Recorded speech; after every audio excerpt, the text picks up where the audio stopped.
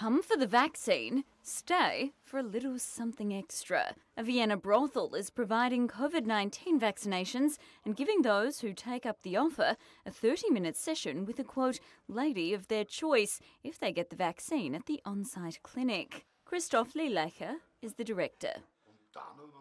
And we thought it's actually a great action to make such a statement, especially in our industry.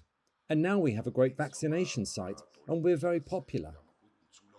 Vaccines will be offered for 4 hours every Monday in November in an effort to encourage men to get the shot. Austria started barring those who aren't fully vaccinated from cafes, restaurants and hairdressers from Monday as infections continue to spike. That convinced Gerhard to roll up his sleeves at the Fun Palace.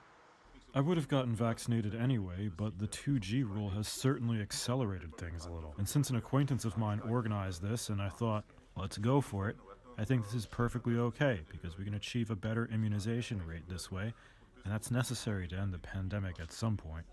Only around 65% of Austrians are fully vaccinated, one of the lowest rates in Western Europe.